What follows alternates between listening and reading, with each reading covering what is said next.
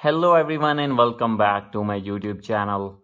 So guys, in this video I'll help you how to remove iOS 18 developer beta from iPhone or iPad. So guys, if you're using iPhone or iPad or other iOS device and want to downgrade iOS 18 to 17, I'll help you how can you do this. So let's get started without wasting any time. So guys, first of all, I am going to show you that I have installed iOS 18 on my iPhone as you can see here. So guys, now here you will see the option of iOS version. I have installed iOS 18 developer beta.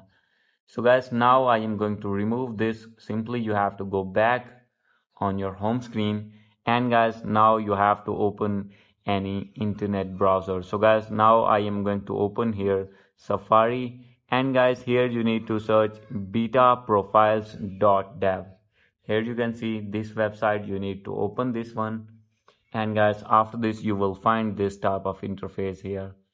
So guys, simply you have to scroll it below as you can see here, and guys, now you can see the option of developer.